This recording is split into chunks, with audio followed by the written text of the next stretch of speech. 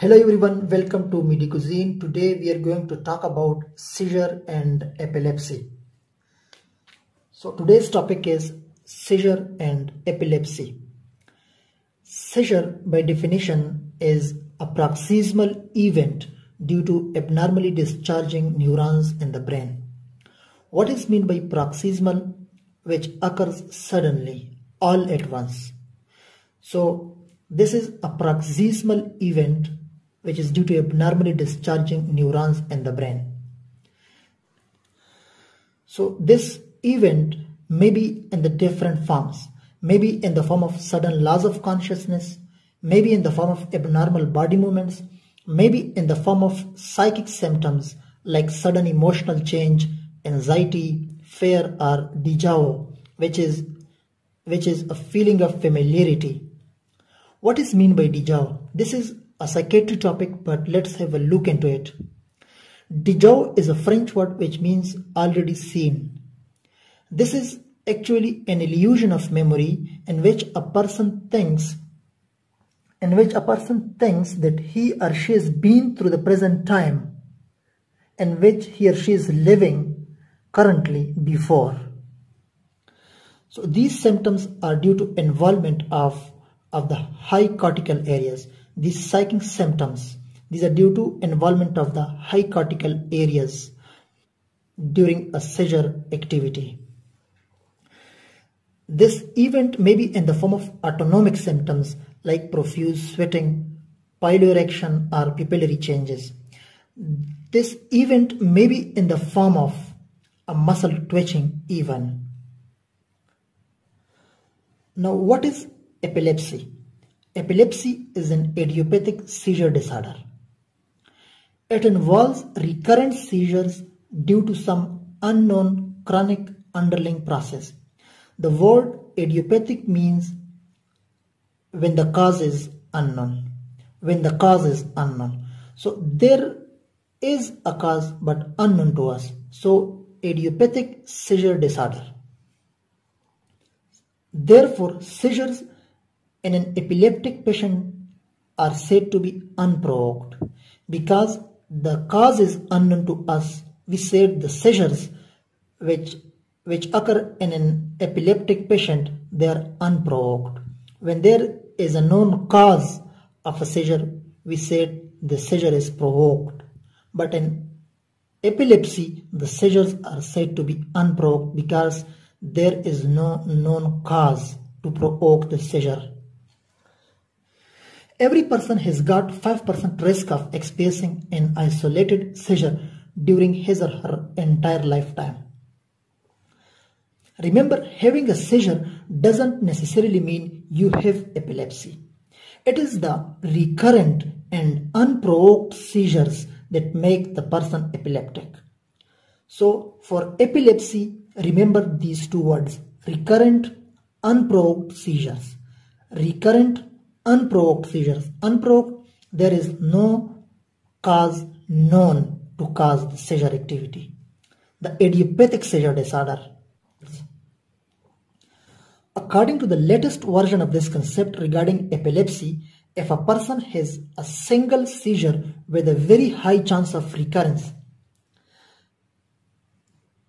then this person will be also called epileptic.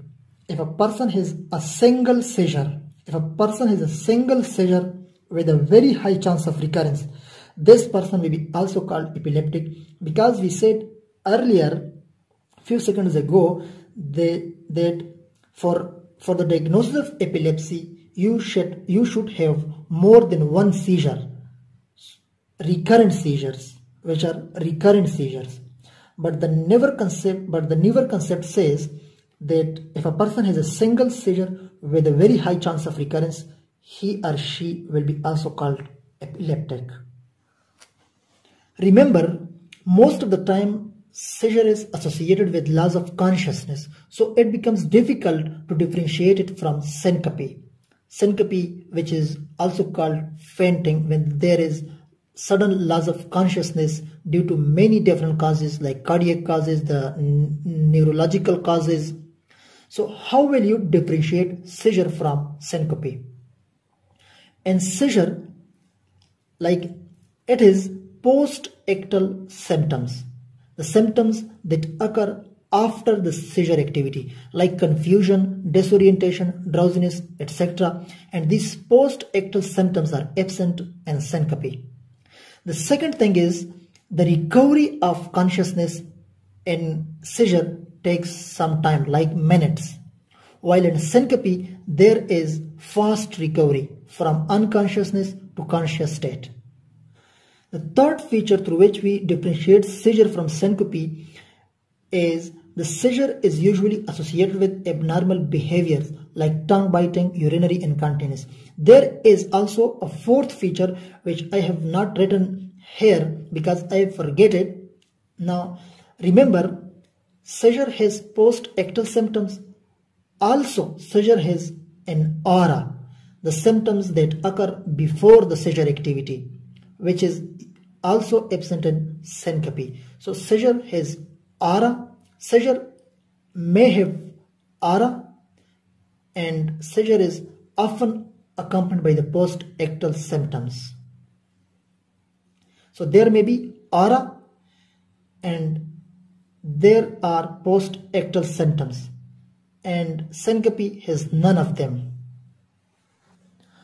Moving on to the pathophysiology of seizure, it is due to abnormal spontaneous discharge of neurons in the brain resulting from the imbalance between excitation and inhibition. So neurons have excitatory signals and inhibitory signals, and when there is imbalance between these excitatory and inhibitory signals, the neurons start discharging by their own, so which causes the persons to seize. Now let's talk about the different causes of seizure.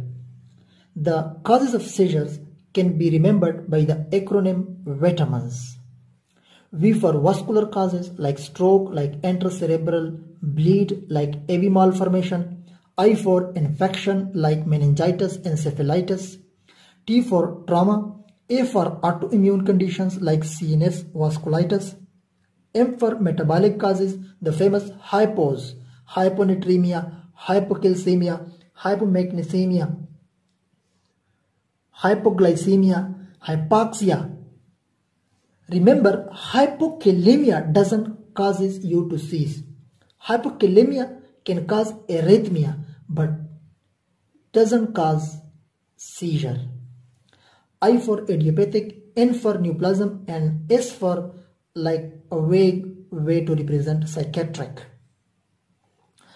Now remember, along with all these causes, drug overdose like drug toxicity and drug withdrawal, when a person is chronically on a drug like cocaine abuser, like amphetamine abuser, when we withdraw this drug, so what are the drugs that cause the person to seize when they are overdosed? It includes cocaine, amphetamines, ethanol, phencyclidine. And what are the drugs which cause the persons to seize when they are withdrawn? The BZs, benzodiazepines, and alcohol. Remember, alcohol is present both here and here because the toxicity of alcohol also causes seizure and withdrawal of alcohol also causes seizure. Now let's talk about the different causes of seizures. There are two main causes of seizures. One is partial seizure, one is generalized seizure. So let's talk about partial seizure first. Partial seizure is a seizure which involves the discrete portions of the brain only. Only certain portions of the brain are involved in case of partial seizure. The symptoms include jerking of a finger or hand, chewing, lip smacking, or even tingling or numbness of the face. So when a discrete portion of the brain is involved, the discrete part of the body will seize.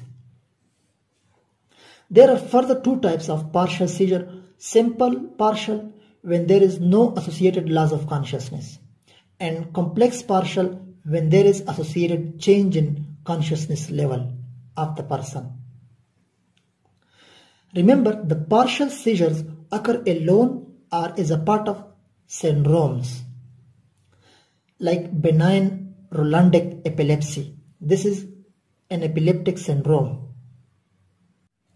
Like temporal lobe epilepsy.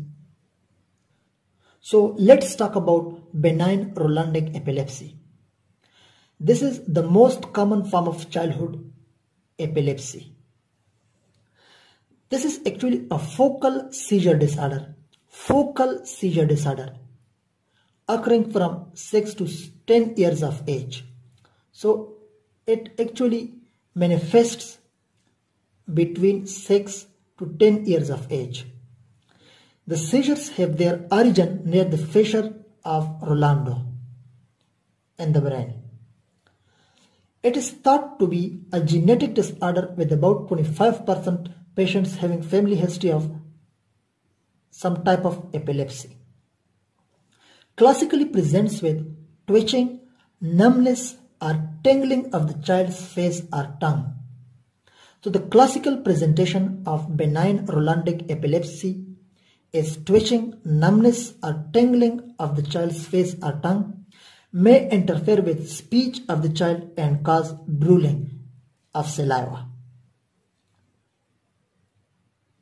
Benign Rolandic epilepsy is associated with classical EEG pattern, the centrotemporal sharp waves.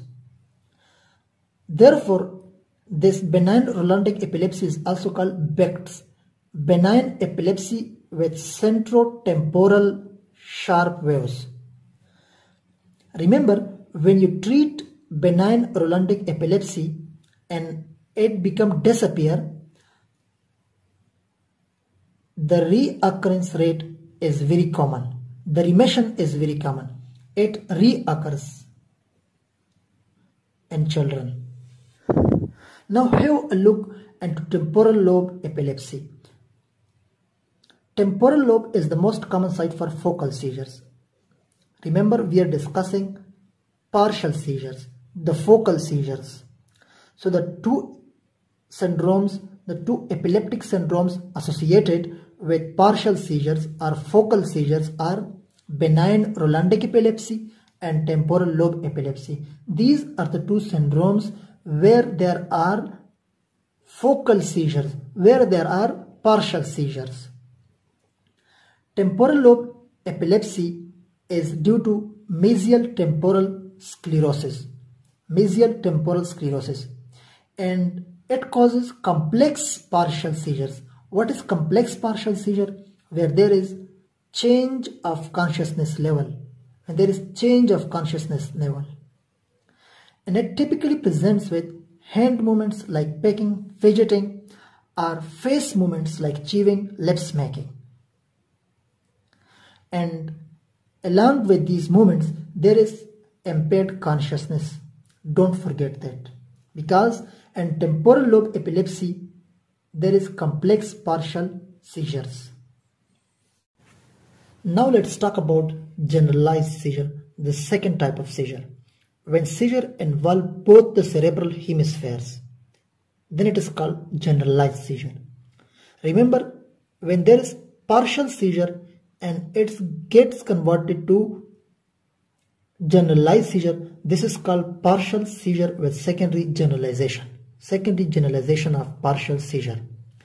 Now, the types of generalized seizure are very important.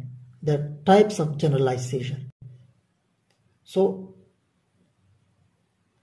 let's have a look into different types of generalized seizure.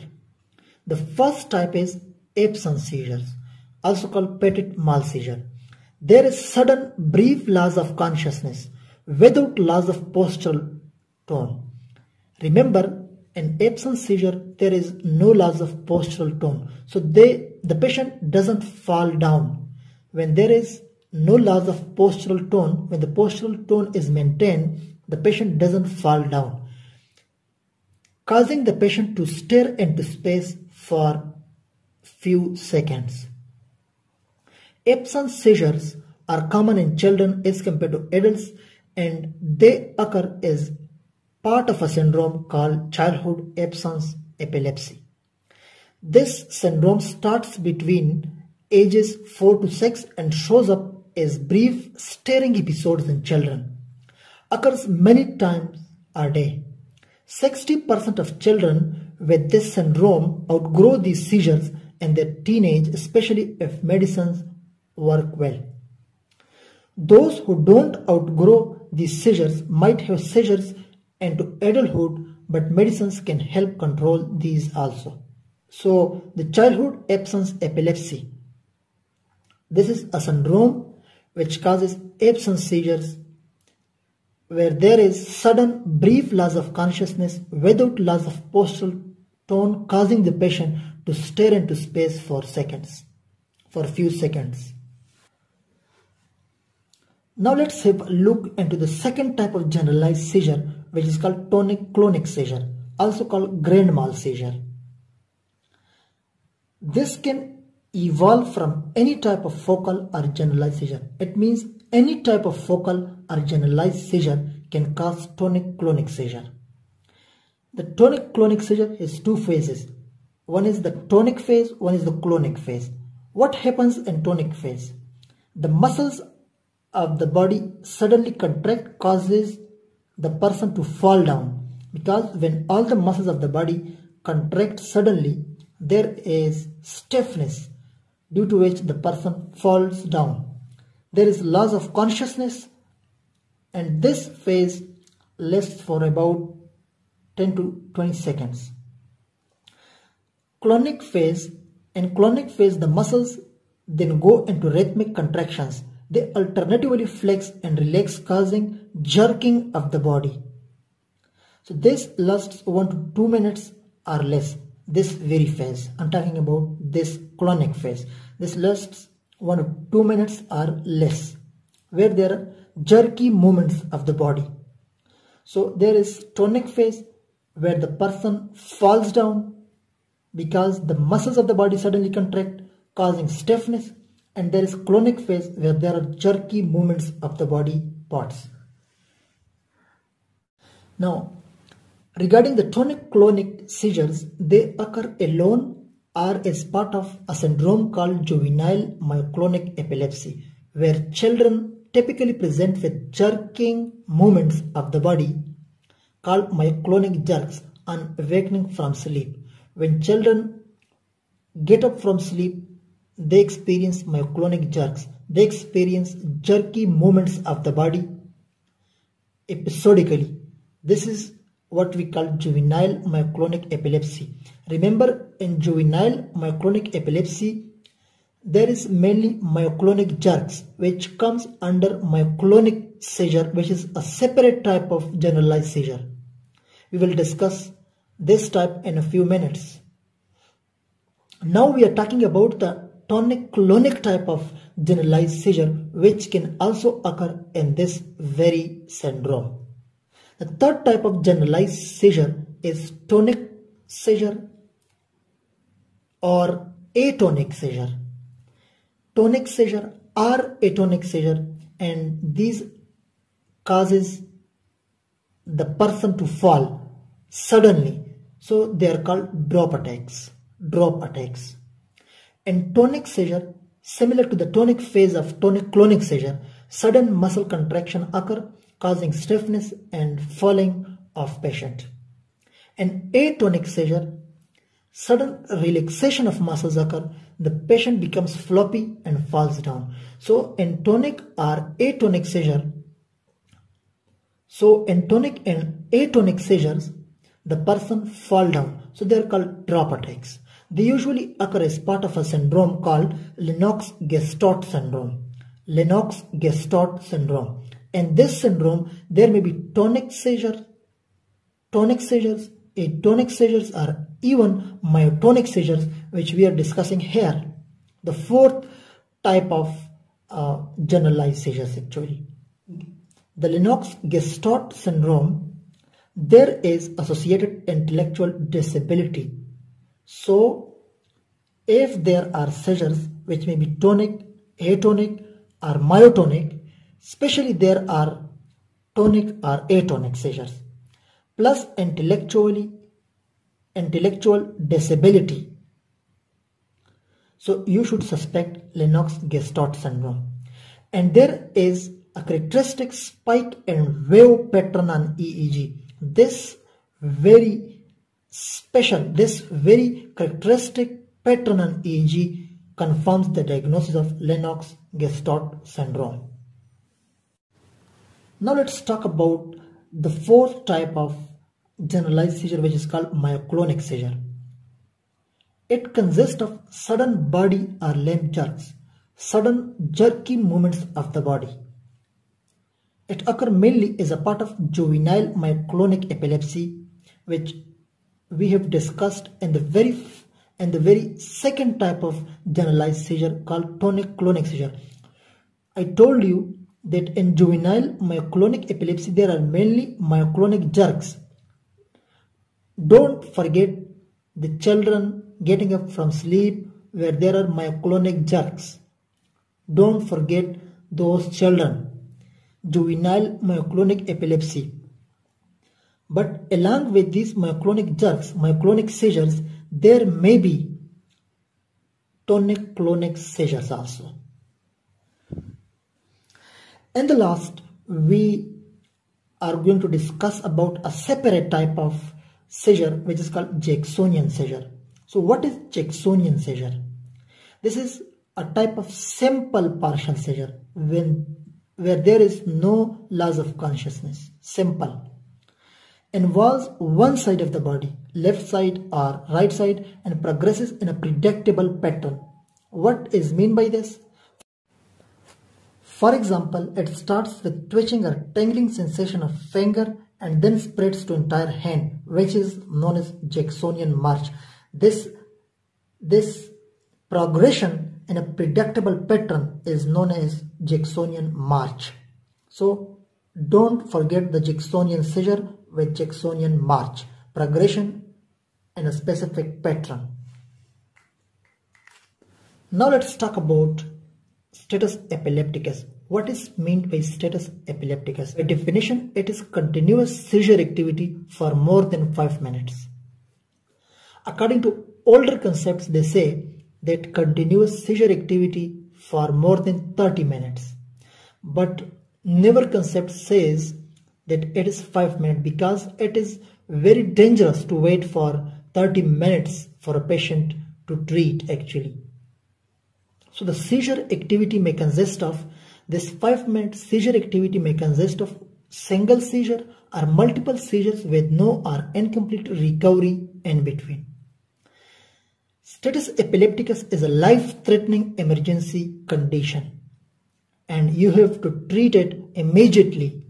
What are the problems we can face in status epilepticus? Number 1, lactic acidosis, because the repetitive contractions of muscles causes lactic acidosis, which can cause potassium abnormalities, and these potassium abnormalities are shown to cause arrhythmias. So actually the cardiac arrest is an important cause of death in status epilepticus. Number 2, cortical laminar necrosis. In status epilepticus, the second concern is about cortical laminar necrosis. What is meant by Todd's paralysis? This is persistent muscle weakness following a seizure. May last up to hours. Especially when it occurs in adults, it can arise concern for stroke. So don't confuse this Todd's paralysis with a stroke. Now let's talk about the diagnosis of epilepsy. For idiopathic seizures, diagnosis is made only after the secondary precipitating factors are being ruled out. Like you rule out structural lesions through CT MRI head. You rule out all the metabolic causes by using LFTs, RFTs, serum electrolytes, serum glucose, etc. You rule out all the infectious causes by using CBC, CRP, chest X-ray, serology for syphilis, etc., CSF examination. While for epileptic disorder, diagnosis is made through EEG. Abnormal EEG alone is not diagnostic. As we know, 2 to 18% of population has abnormal EEG. So, clinical features along with EEG findings will make or will confirm the diagnosis of epilepsy. Clinical findings, clinical features along with EEG findings will confirm the diagnosis of a specific epileptic syndrome. EEG actually shows from where the epilepsy is arising, from where the seizures are arising actually. And if ambulatory EEG is needed, this should also be done. This is done in cases like if we suspect an epilepsy and the EEG comes out to be negative, then we try ambulatory EEG. I'm sorry, I have done here a spelling mistake. This is ambulatory EEG. So ambulatory EEG, if needed, should be done. This concludes our today's topic. Now, in today's video, we discussed in details how to differentiate actually between seizure and epilepsy, how to differentiate seizure from syncope. We discussed different types of seizure, the partial seizure, generalized seizure. We discussed different types of generalized seizures along with the different epileptic syndromes. We discussed about status epilepticus, we discussed about Todd's paralysis, and we discussed about diagnosis of epilepsy. For the treatment section, I'm making another video because the video has already been gone very lengthy. So thank you for watching. If you have any question, comment it down.